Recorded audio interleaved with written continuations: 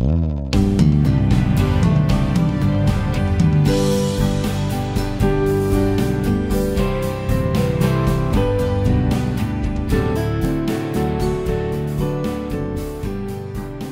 guys, welcome to Grace Bible Church. If you guys want to stand with us, let's start worship.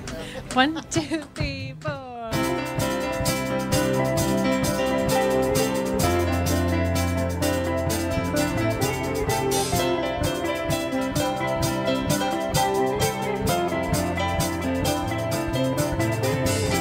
Who breaks the power of sin and darkness, whose love is mighty and so much stronger, the King of glory, the King above all kings, who shakes the whole earth with holy thunder, who leaves us breathless in awe and wonder, the King of glory, the King above all kings. This is amazing grace. This is unfailing love, that you would take my place, that you would bear my cross. You laid down your life, that I would be set free. Oh, Jesus, I sing for all that you've done for me.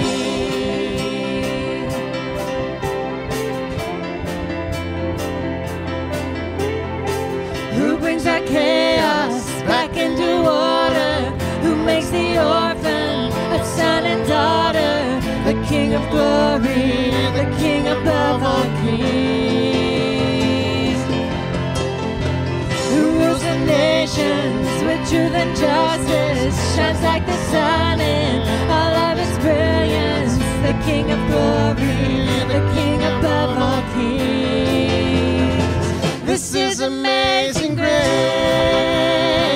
This is unfailing love, that you would take my place, that you would bear my cross. You laid down your life, that I would be set free. Oh, Jesus, I sing for all that you've done for me.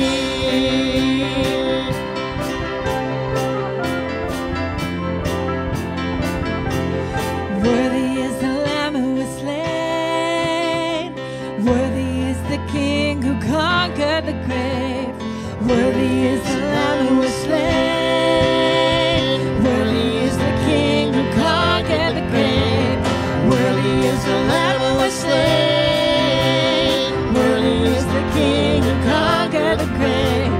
Worthy is the Lamb who was slain. Worthy, worthy, worthy. This is amazing grace. This is unfailing love, that you would take my place, that you would bear my cross.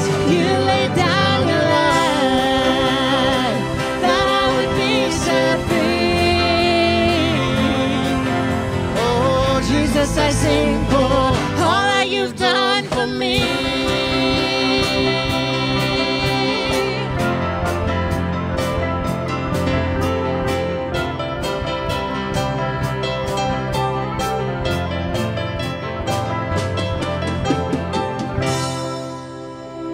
Can have a seat.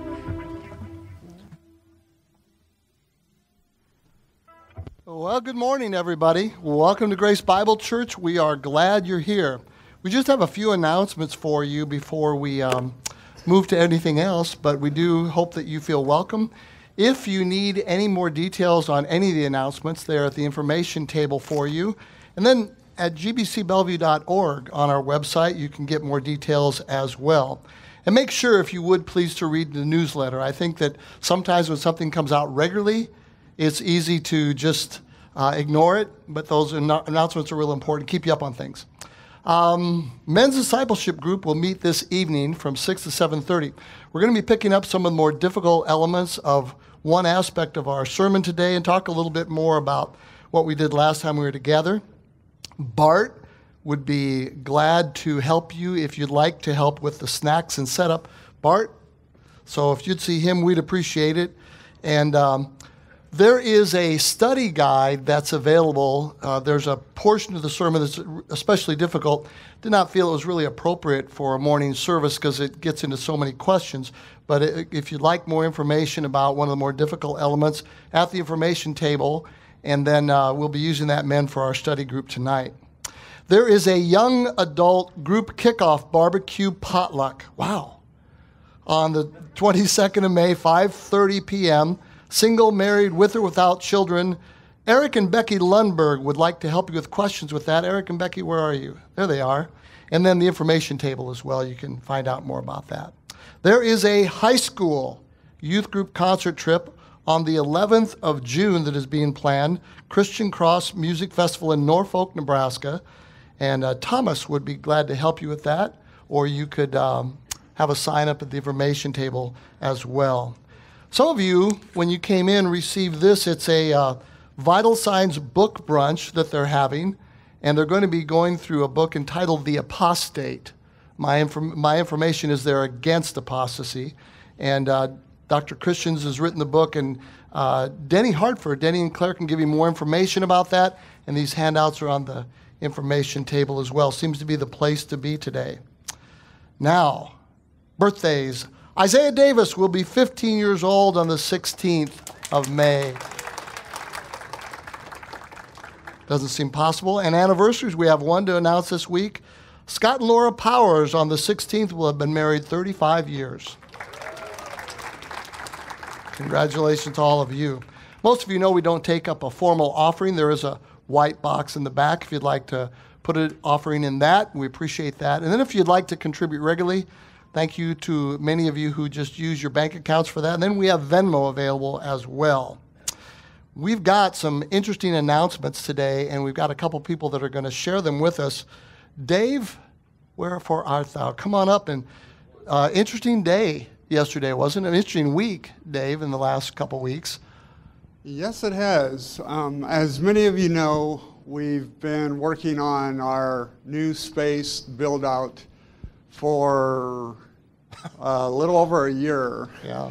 And as the joke around here has been, 2 more weeks and we'll be in there. And actually, 2 more weeks we're planning on being in there.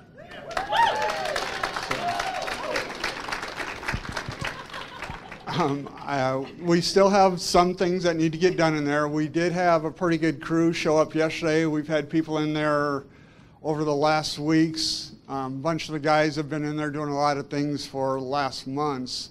So thanks for everybody that's done that. But I would encourage you to watch your emails because we will need to probably have another day or two of a work day, especially as we need to get in there and start setting up chairs and all that kind of stuff. So again, we're currently planning on May 29th. If anything changes, obviously we'll let you know. Also, remember, when we do start down there, church service will start at 10 o'clock. So kind of start thinking already that you need to get here just a little earlier. So, yeah, exciting, isn't it? It's very exciting. Yeah. So, well, we will be praying for that in our morning prayer here. But once again, all the guys on the board have been involved in this. All the guys on the board have been helping. But boy, Dave's been a huge part of that, and so we appreciate, Dave, your leadership with that. Heather, you have something to talk with us about as well. Yeah. Hi. Hi. So I'm kind of a point person for kids ministry. There are so many people that help us, and we're so thankful. I have a pretty exciting thing for you to think about today. So we really love family worship here, and we're so excited that the kids get to stay in and they get to sing songs with us and they get to pray with us. And if they believed in Jesus and their parents are ready, they can take communion. And so we wanted to encourage you. We have one more thing that the kids could do when they're in church, and it's stay in and listen to Pastor Dan and follow along in the Bible and listen. And so we know that that's kind of a big ask for elementary kids sometimes, but I would encourage you that elementary is the best time to start a really good habit. So we know that maybe asking somebody to sit for half an hour or so, That might be a lot. So we have a few things to help. So they could sit maybe for a little while and listen. And then when they come in the door, I have some things in my do and tell here. I have some clipboards. I have some books that have activities in them. They could take a couple pages out of that. I have, these are really cool things. They're cards they're colorful blessing cards. You can color and maybe put that on your mom's pillow and tell you love her. And there's just some plain paper. You could make that into a card for grandma and send it to her. And then I have some really good books. Oh, there's some good ones. These are our favorites. These are from our personal read library. So you could take one of these, and when you're kind of done listening, grandma's attic. Anyway, I get very excited here. And we have some pencil things in here. Now notice that all these things are low mess and quiet. So you can borrow those things and then take home the things that you color and make, and then put everything back in my cart when you're done. And so this is kind of our soft start, and we get to the new building. We're gonna have more room, which means we can have more things. But this is what we're gonna use right now. And then you can also bring your own. So think about what you might want to bring to help you to be able to sit and listen. So you could bring a bag or a backpack with your Bible in it, or you could bring a notebook and some pencils. Remember, we're trying not to be messy, so maybe not markers, and maybe not Play-Doh, but things like that. And then you can listen.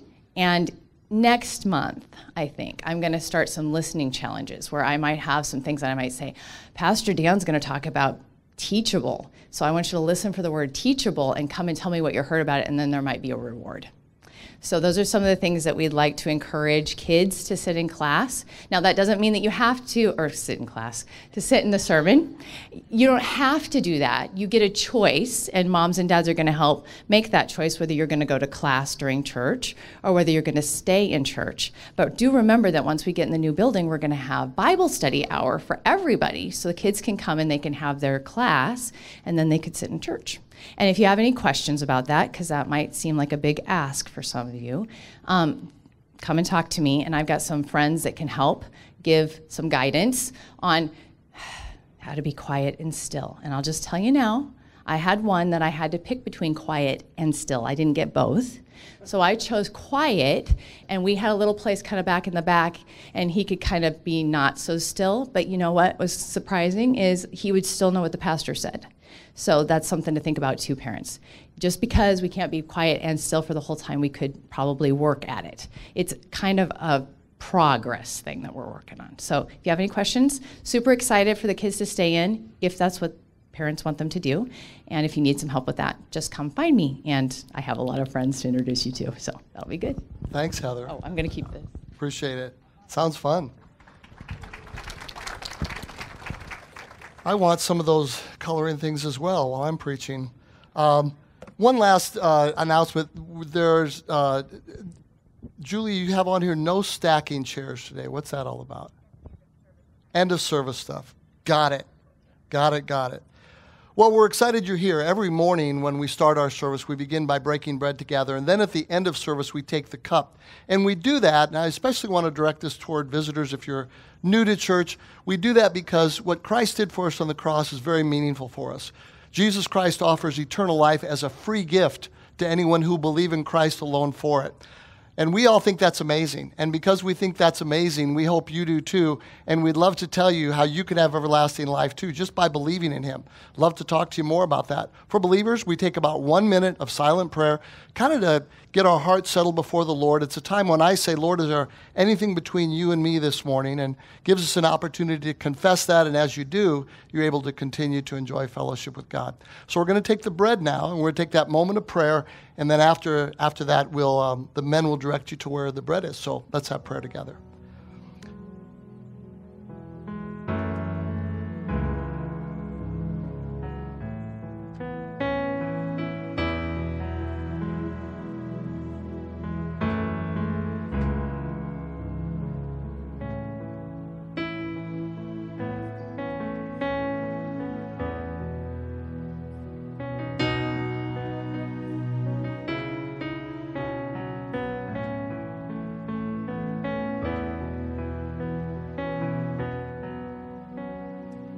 Father, we thank you today that we can be here together with other believers for the freedoms that we have to do this. We know there are many who do not. And I do thank you, Father, for what your Spirit is doing in our fellowship. Things like a building don't make the church, but it's a good place for us to gather, and we thank you that we're coming to a completion of that project. Thank you so much for what Heather and the others are doing to build a ministry so that the children can better learn and grow, and we can have an atmosphere in this fellowship that will honor you. And I pray as we think about what we can do that it will all be revolved around glorifying Jesus Christ. Father, we come with all kinds of emotions and with all kinds of mournings. So I pray that no matter what our day has been so far, that you would quiet our hearts and help us to be teachable, that your Spirit would instruct, and that Christ would be honored. Thank you so much for this bread that represents the body that was given for each one of us. In Christ's name, amen. If you would.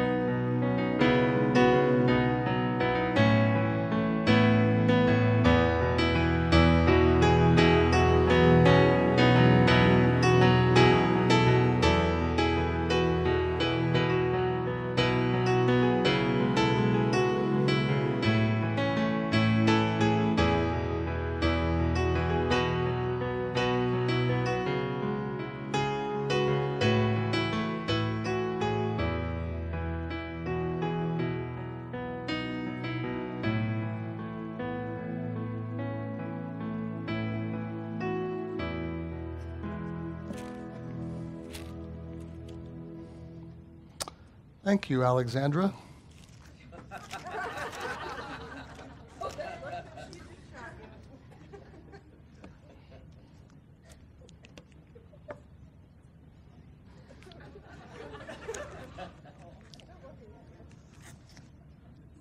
Those of you that have conceal and carries, if you'd stay around after church to protect me, I would appreciate that.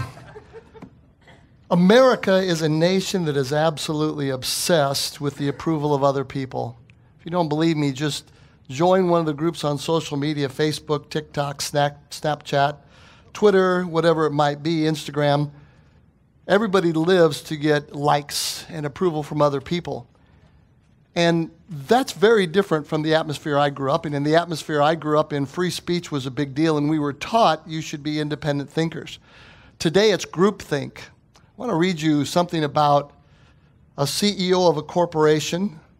I think I know how to pronounce his name. Is it Parag Agrawal's? He took over an executive position in Twitter. And in a 2018 interview, he said this: Twitter should focus less on thinking about free speech, but thinking about how the times have changed.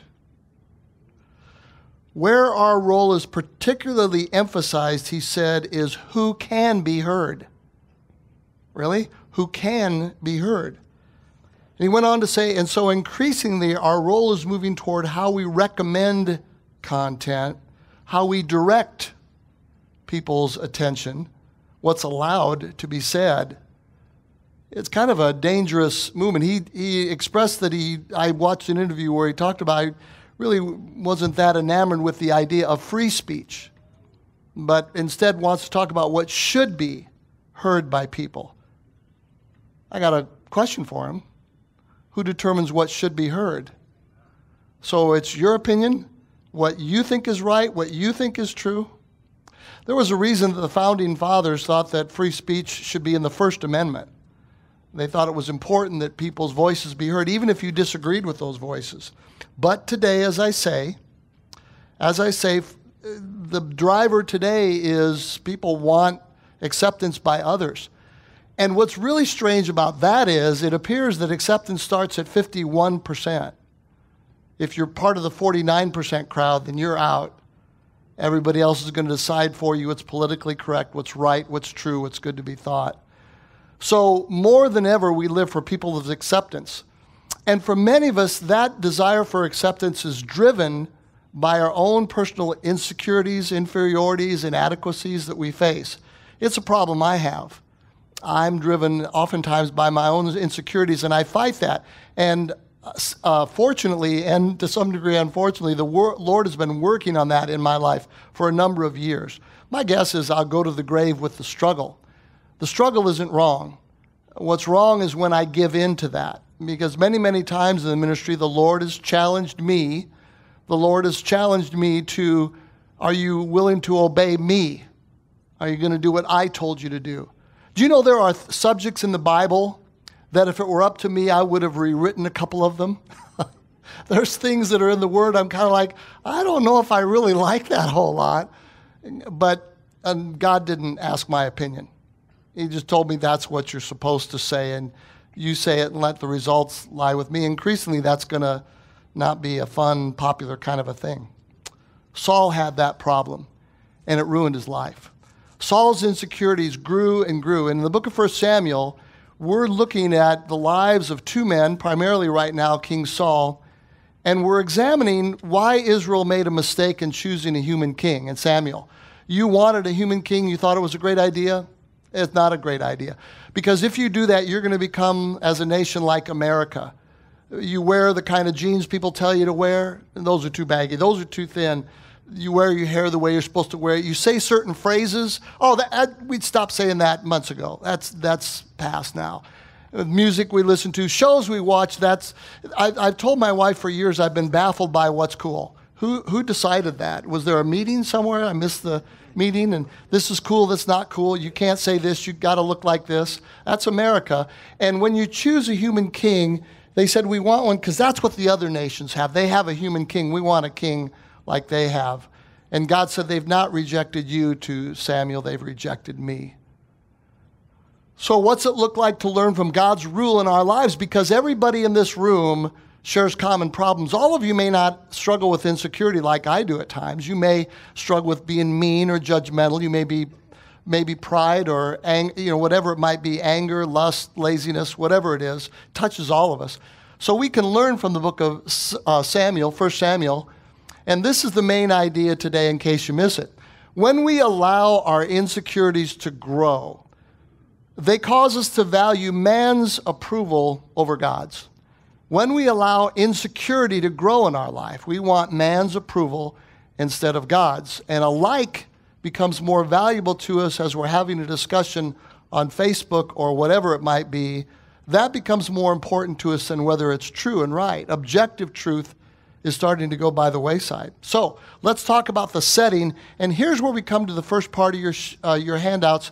This is an abbreviation, believe it or not, but this is a particular problem that people have criticized Christians for a long time, the Lord in particular. Here's what it says. Samuel also said to Saul, "The Lord sent me to anoint you king over his people, over Israel. Now therefore heed the voice of the words of the Lord. Thus says the Lord of hosts, I will punish Amalek for what he did to Israel." When Israel was coming out of Egypt, they attacked the stragglers in the back and killed them mercilessly. How he ambushed him on the way when he came up from Egypt. Now go and attack Amalek and utterly destroy all that they have and do not spare them. Kill both man and woman, infant, nursing child, oxen, sheep, camel, and donkey. It's interesting for a lot of reasons, but the concern, and that what you have in your notes is, the concern is, how can a loving God command the death of the Amalekites? Women, children, men, animals. So a couple thoughts here, and more in the back. We'll talk about it more tonight. But don't make the mistake Job and his friends made. Job and his friends thought that they knew everything there was to know about his situation. Job, your children died, all your goods are gone, you must be a bad person, you've sinned. And God didn't like the way they represented him and said, you're going to die unless Job prays for you. It's like, Job, old buddy, just you and me, right? And he did and they didn't. But with Job, he looked at the situation, he said, I haven't done anything wrong, but all this has happened, therefore, God, you're wrong. And God said, Job, you don't know how to run this universe. You don't know all the facts. You need to be more careful. And Job said, I repent in sackcloth and ashes. That's the mistake we make. We think we know all about the situation. And the syllogism is, a good God would never order the death of infants. God ordered the death of infants, therefore God's not good. But what I would say to you is this, that's wrong, because the major premise is flawed. A finite God, maybe, but an infinite God who knows things we don't know, who knows the future, who knows all about people, who knows all the situations and all the ins and the outs, that's different. An infinite God can't be judged by finite people. And what God said to Job is, I know how to run the universe, you don't. God proved his love for people. In Deuteronomy 1:39, he's talking to the kids of the wilderness generation. He says, your parents who said your little ones, you would be a prey, they're going to go in. Your little ones are going to go in. And he spared everybody from 20 years old on down. You know what that means? God cares about age. It matters to him, and he cares about little ones. Last week, we spent a whole sermon talking about how God cares about children, and he's proven it. Said it explicitly. In your notes, it says that in Matthew 18, he says, it is not the will of your Father that one of these little ones perish. And he's talking about unbelievers as well as believers. In the book of Jonah, you remember Jonah, that great man of faith. He came and he said, kill them all.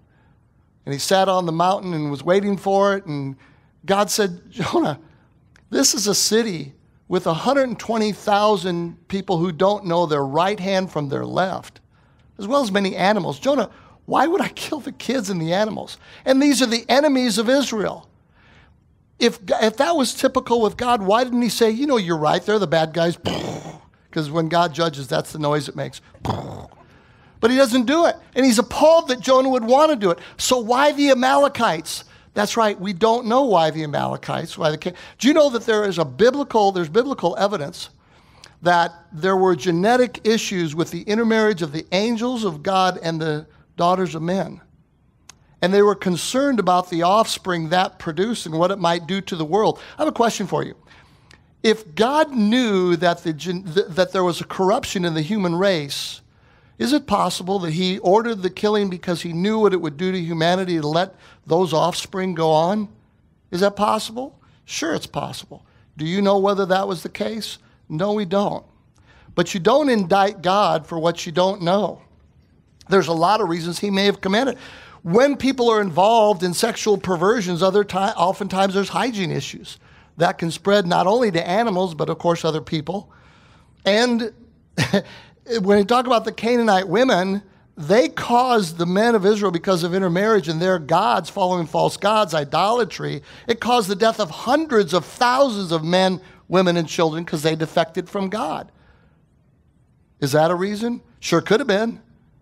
But you don't know, and neither do I. And if as a finite person we can think of reasons, an infinite God sure can.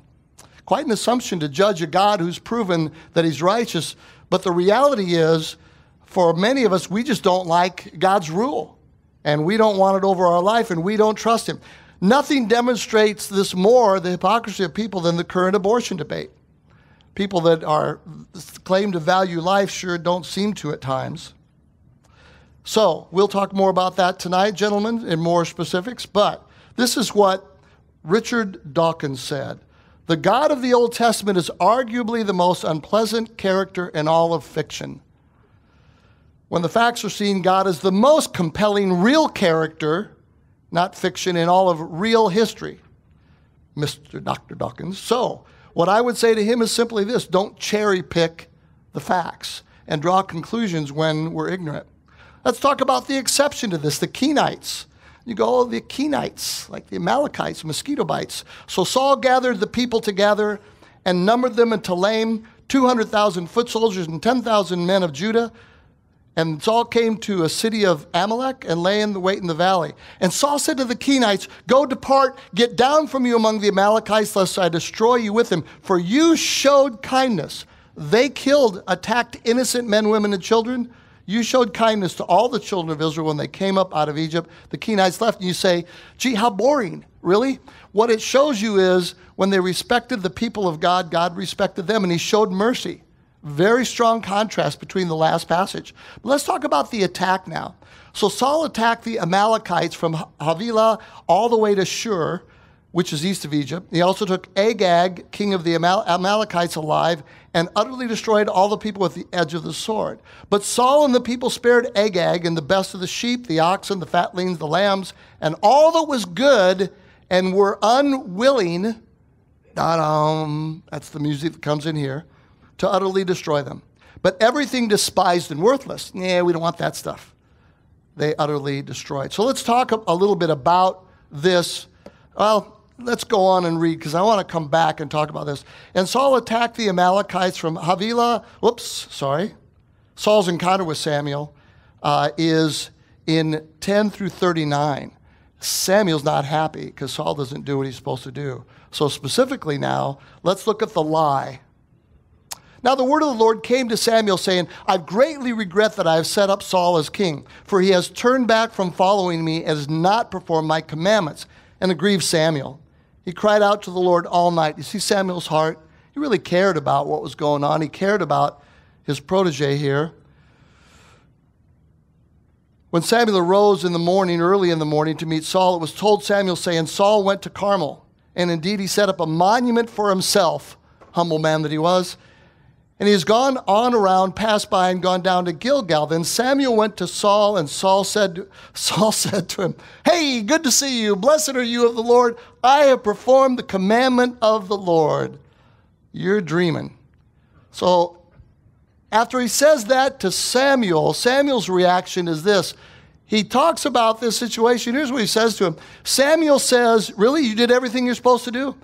What's the bleating of sheep in my ears and the lowing of the oxen which I hear? And Saul said, they brought them from the Amalekites.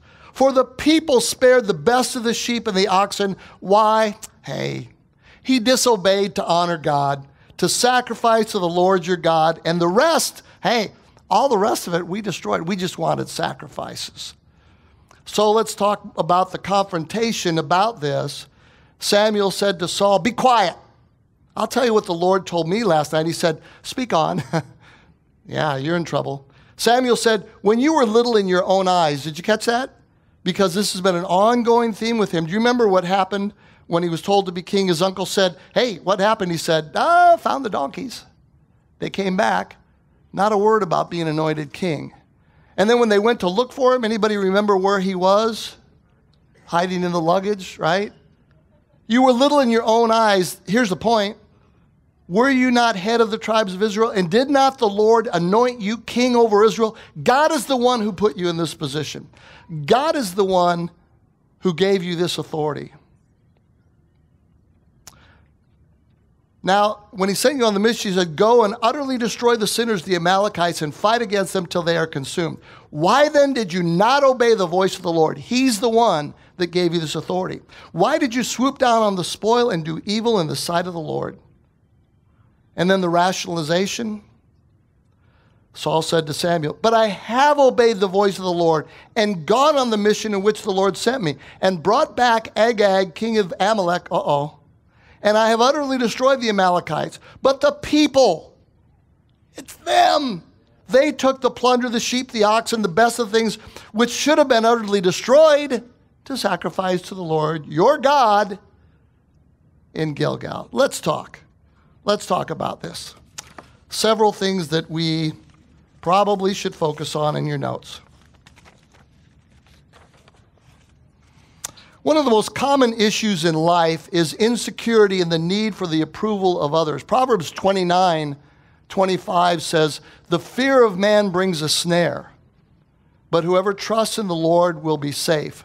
And you might say, I don't fear people, really?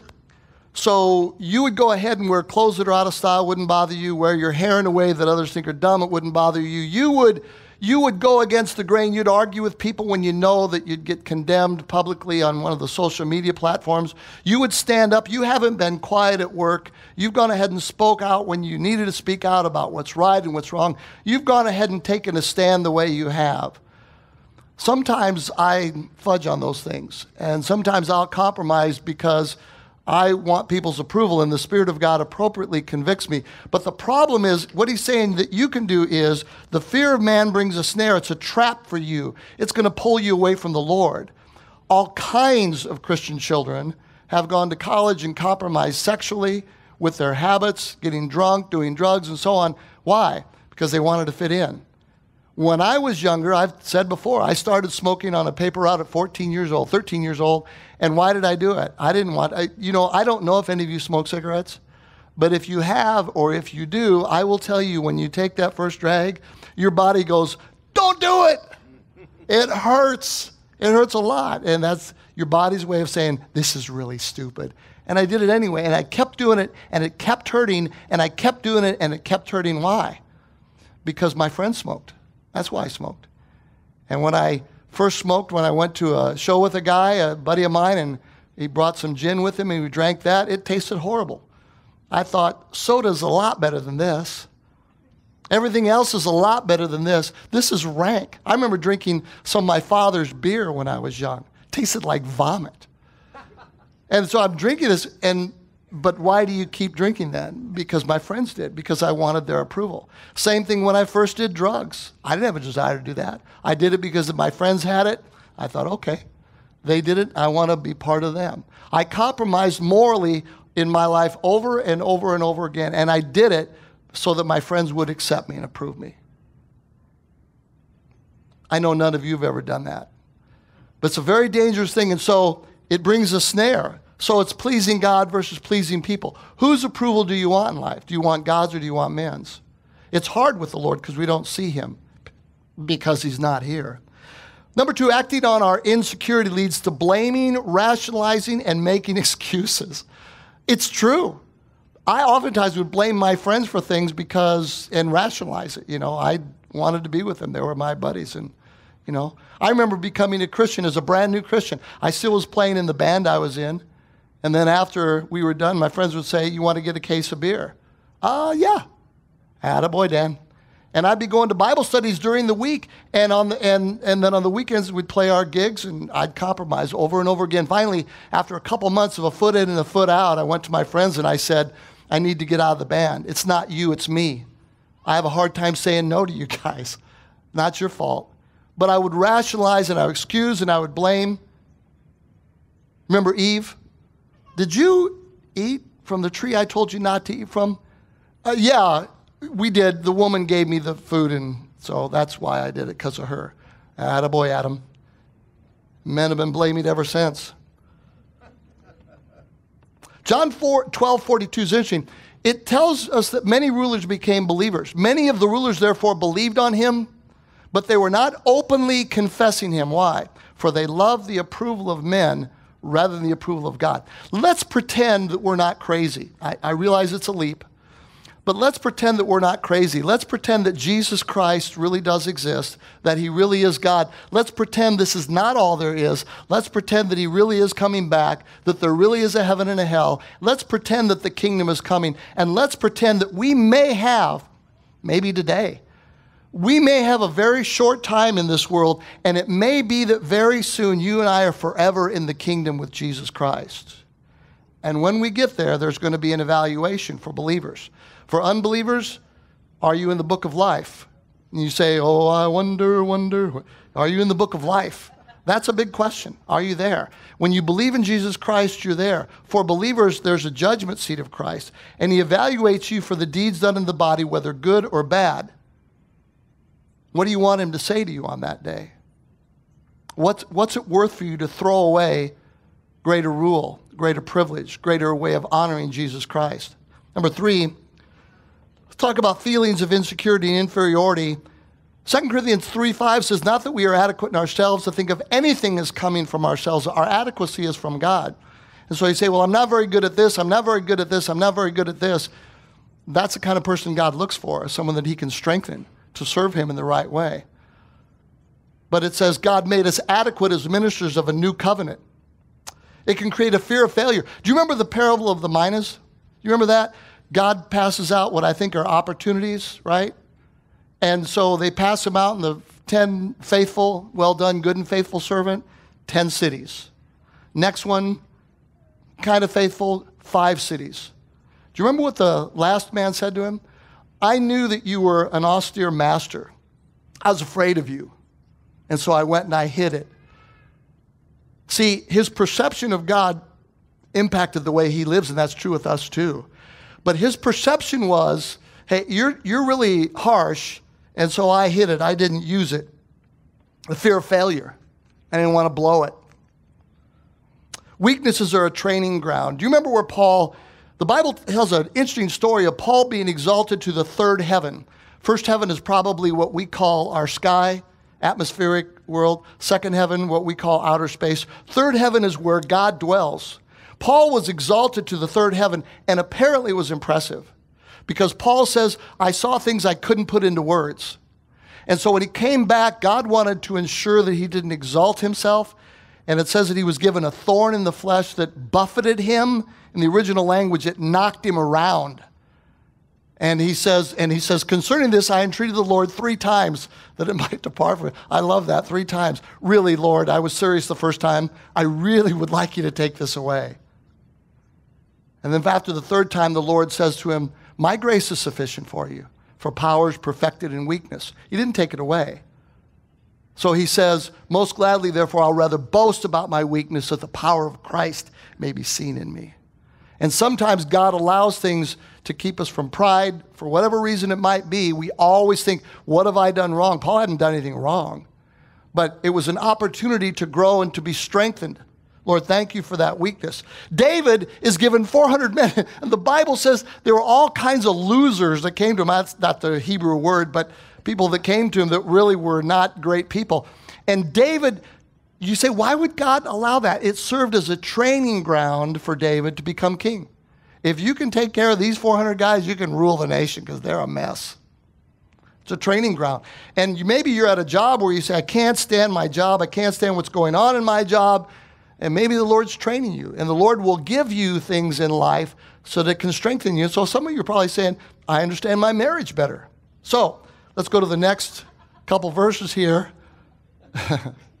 So the problem is they love the approval of men more than the approval of God. So the rejection and the explanation here. So Samuel said, has the Lord as great delight in burnt offerings and sacrifices as in obeying the voice of the Lord? Behold, to obey is better than the sacrifice.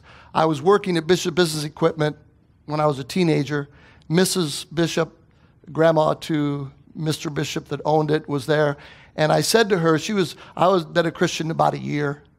I said, what's the bottom line to the Christian life? Can you sum it up in one word? Great question.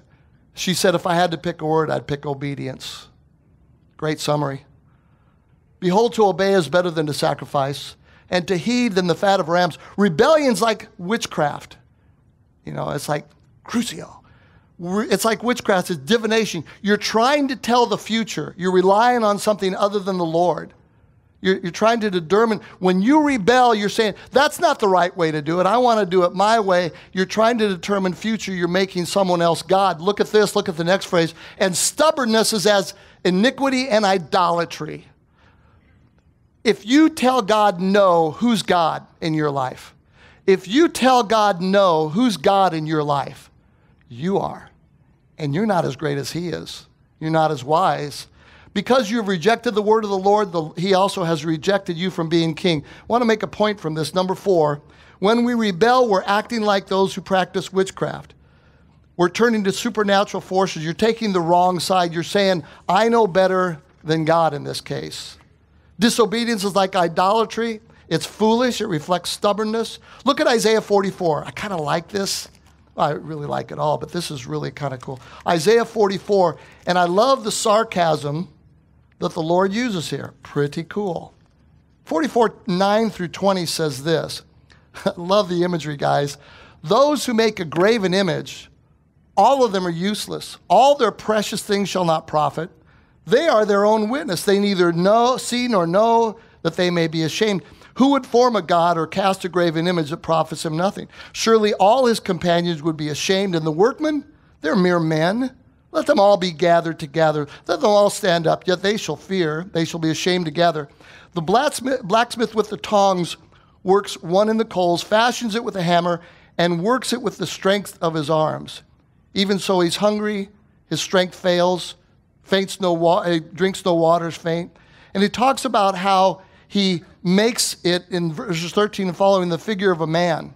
According to the beauty of a man, that it may remain in his house, he hews down cedars for himself, cuts down trees, secures it for himself, plants a pine, the rain nourishes it. And then he says he takes part of that tree that he's cut down, he takes part of it and he burns it to keep himself warm. He takes the other part and he puts it on an idol, and he takes it to his house and he sets it up because it can't move, and he bows down to it. That makes sense. That makes sense. So he mocks those who are idol worshipers. So stubbornness is arrogance. Stubborn people are like those who follow idols. When we're stubborn and disobey, we're putting ourselves in the place of God. Who's God in your life? Who tells you what to do? Who tells you what to do? Let's go on. The confession without repentance and repair. Saul said to Samuel, I've sinned, for I've transgressed. This is not the normal word for sin. I overlooked it. He softens it. I really didn't pay the attention I should have paid. Overlooked it. The commandment of the Lord in your words, because I feared the people and I obeyed their voice. I feared the people and I obeyed their voice. When you give in on one of your social media platforms and you do what they want you to do, when you drink like I drank, or when you smoke, or when you do drugs like I do, when you become immoral like I did, and you do those things, who are you obeying? I feared the people. I obeyed their voice. Now please pardon my sin and return with me that I may worship the Lord. He still got that issue of insecurity, but he finally, was this the fourth time? Okay, I was wrong. No more blaming, no more excusing. Samuel said to Saul, I won't return with you, for you've rejected the word of the Lord, and the Lord has rejected you from being king over Israel. And so it cost him, and sin will do that in our lives. It costs us. Now the illustration. But Samuel said to Saul, but as Samuel turned to go away, Saul seized the edge of his robe and it tore. So Samuel said to him, the Lord has torn the kingdom of Israel from you today and has given it to a neighbor of yours who's better than you. Remember, David was a man after God's own heart. How was he a man after God's heart? He obeyed the Lord. He did what he told him to do. And also the strength of Israel will not lie nor relent, for he is not a man that he should relent. And in saying that there's times where God makes that decision and he says, I'm not changing no matter what your behavior is. This is a done deal. So I want to get to the epilogue with you. 3 painful endings. Here's number 1. I have sinned, yet honor me now, please, before the elders of my people and before Israel, and return with me that I may worship the Lord your God. So Samuel turned back after Saul, and Saul worshiped the Lord. What a tragic ending this is for this man. I want your approval. I want people to see me. I want people to see me as spiritual. I don't want to be embarrassed before them. I've lost the kingdom, but please make me look good in their eyes. What a terribly sad ending. Samuel said, bring Agag, the king of the Amalekites here. So Agag came to him cautiously, and Agag said, surely the bitterness of death is past. No. But Samuel said, as the sword has made, your sword has made women childless, so shall your mother be childless among women. And Samuel hacked Agag to pieces before the Lord in Gilgal. Israel was an instrument of God in the world, and this is a man that had murdered men, women, and children, and he suffered capital punishment. Sad ending for him, but look at the ending here. Samuel went to Ramah, and Saul went up to his house at Gibeah of Saul.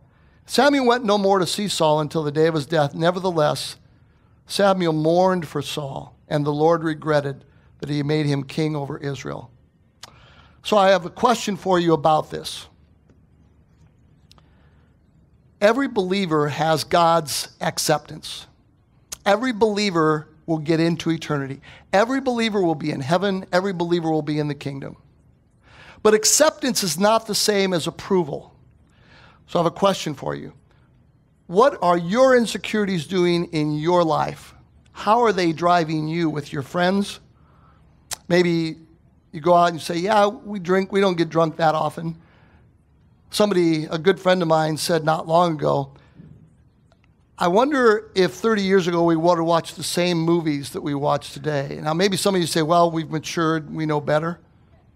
But it's interesting, the process. I used this illustration years ago. I kind of like it. The process I had told you years ago, some of you new here, I'll tell you the story about my mother giving me a guitar, and she bought an inexpensive guitar. And I don't know how many of you have tried to play guitar or a stringed instrument. But the reality is that it takes a while to develop calluses. And the problem was that there was a fretboard that had strings about that high off the fretboard. And I understood after I tried to play why they call it a fretboard, because it was painful. And that's when I became a drummer. But the reality is that you develop calluses, and that you need calluses to play instruments like that. You develop it over time. And that's happened with many people that are here today, including myself at times. The reality is that after a while, yeah, they're swearing. It's just not really bad swearing. Yeah, they use really bad swearing, but it's not that much. And sure, there's scenes, but they don't show very much when they do it. Yeah, they show a lot, but it's really brief. What in the world has happened to us? Where in the world have our standards of decency gone? In terms of the way we talk to one another, in terms of the things we watch, in terms of what our children do. We're so consumed with our children giving us their approval that we'll ruin their lives. We don't spend time in the Word like we should or in prayer like we should. We don't discipline the way we should because we're terrified of their reaction. Are you loving your children? Are we loving our children? Or do we want our children's approval so bad that we'll go ahead and let them go off course? Because the Bible says that if you love your children, you discipline them. If you love them, you'll teach them. And if you're feeling like I'm shooting at you, I'm talking about me every bit as well. And that includes adult children as well. We want to be gracious. We want to be kind. What about our friends? When the guy said to me, you want to get a case of beer after we played? And I said, yeah. These were my closest friends. And I was helping them go to hell. My closest friends. It was more important to me that my close friends liked me than for me to give them a Christian witness. And these are my friends. I love them. I love them. My hypocrisy was unbelievable. What is it in our lives today? Whose approval are you living for? Are you an insecure person? Do you do things because of insecurity? Are you allowing your sense of insecurity, inadequacy, inferiority, are you letting that drive your life? Laughing at jokes you shouldn't laugh at, telling them, doing things you shouldn't do because I want so bad for other people to approve of me. They love the approval of men rather than the approval of God. And so, now we have a group of people in America who have established a new Bible, and it's their political correctness. And they're saying, this is the way you should behave morally. This is what's right. This is what's wrong. And what's strange to me is that for many of us that are listening today, for many of us, we'll take their Bible over that Bible. And the reason this chapter is in 1 Samuel is to tell you the tragedy of the life of someone who loved the approval of men rather than the approval of God. As the rest of the band is coming forward, as the music team comes up here, would you pray with me as we get ready to continue our worship today?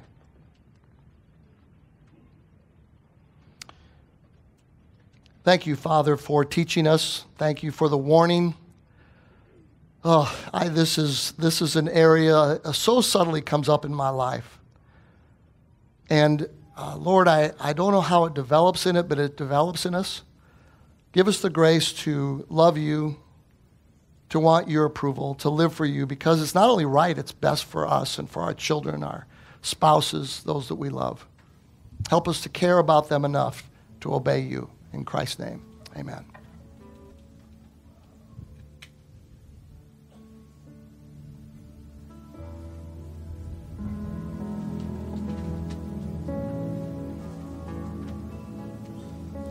If you guys would like to stand with us, let's worship.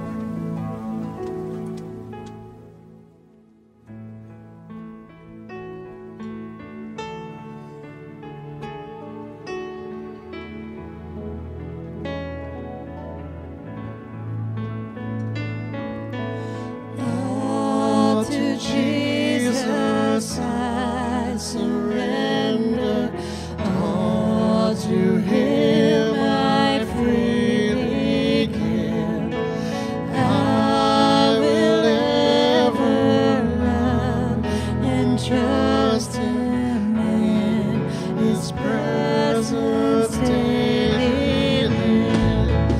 I surrender all. I surrender all to Thee, my blessed Savior. I surrender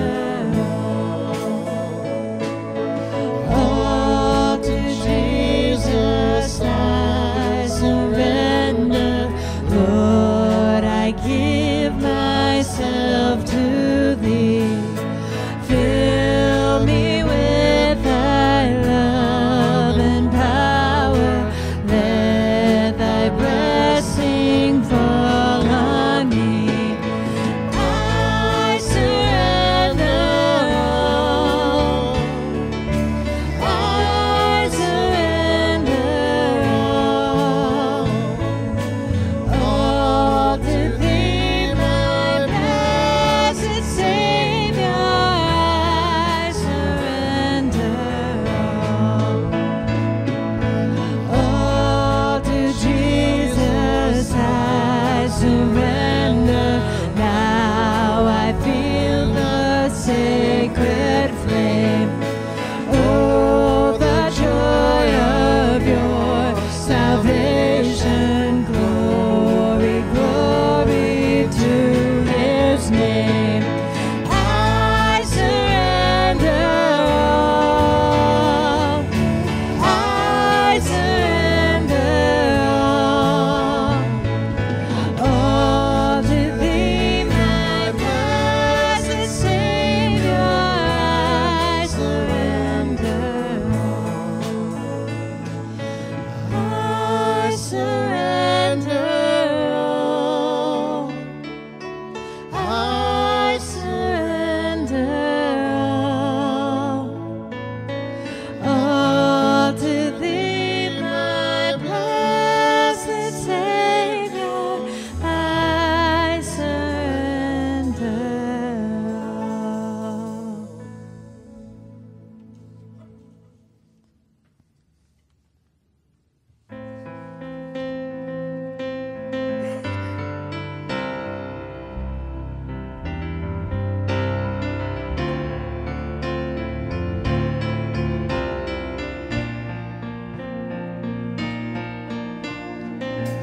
From the highest of heights to the depths of the sea, creation's revealing Your majesty. From the colors of fall to the fragrance of spring, every creature unique in the song that it sings, all explaining, indescribable, uncontainable. You place the stars in the sky and You know them by name. You are amazing, God. All powerful, untamable. Awestruck, we fall to our knees as we humbly proclaim. You are amazing, God. Who has told every lightning bolt where it should go? All these heavenly storehouses laden with snow. Who imagined the sun and gave source to its light? Yet conceals it to bring us the coolness of the night. None can fathom, indescribable, uncontainable.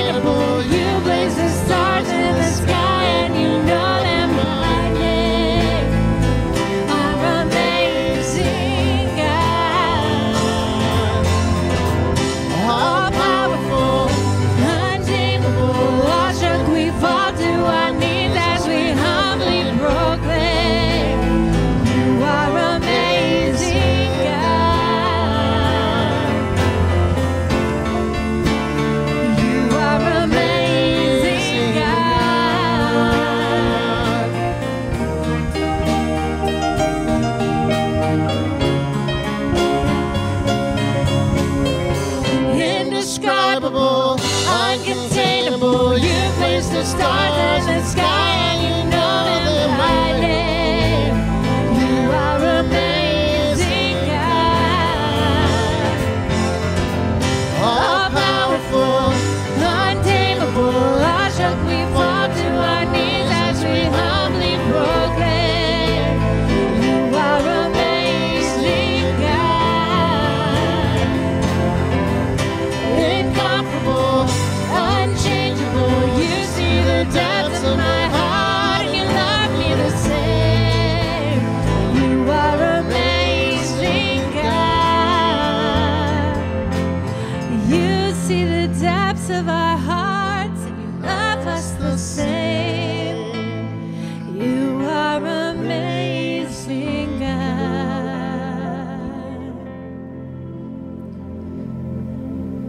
You may be seated.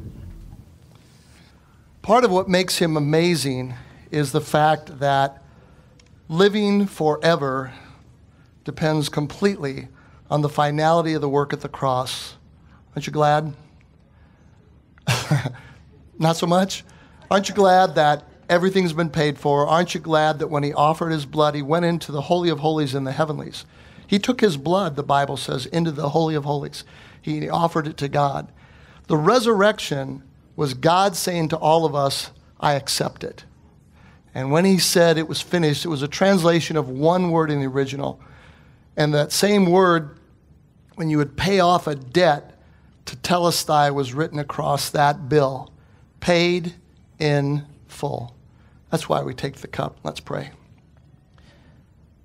Father, you truly are amazing, and you provided salvation in the only way it could have been provided. For that, we thank you. In Christ's name, amen.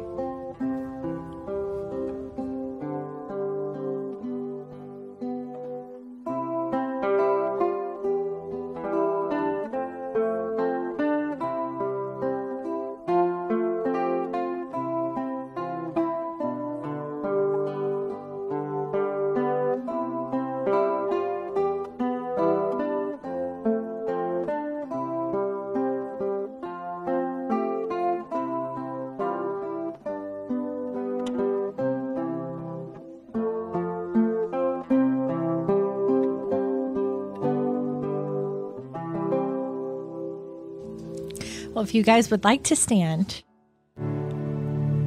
we have one more song before we close. Y'all ready? 1, 2, 3.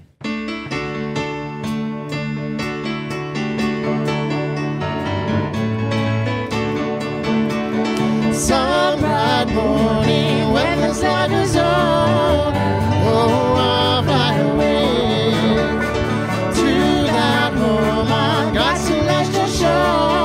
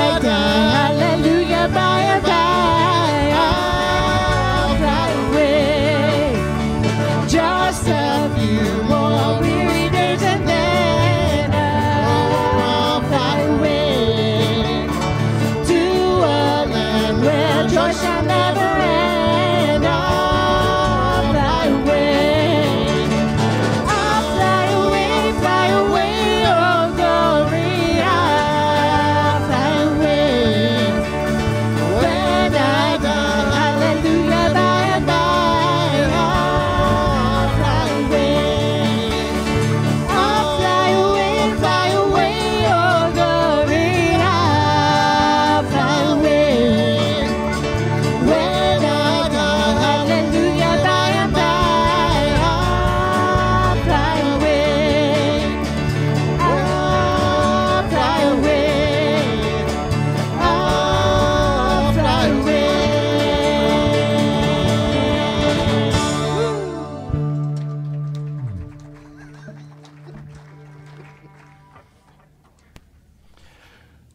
be okay with you if that was today? Man, oh man, oh man, that'd be all right with me. I hope that, hope you're praying for that. Hope you're praying for that. Hey, an announcement that has nothing to do with flying away. We're only tearing down the tables today. Leave the chairs where they are. Hopefully Jesus will take us, chairs or not. Live for Jesus. He told you to do that. He told us to do that, not just because it was what we're supposed to do, but it's best for us. It's best for us. Let's pray. Lord Jesus, maybe it will be today. I pray you'll consider that. Lord, in Psalm 2, it says that the Father will give you the kingdom when you ask him. So, Lord Jesus, we would just ask you to ask him. Come back in Christ's name. Amen. Have a great week, y'all.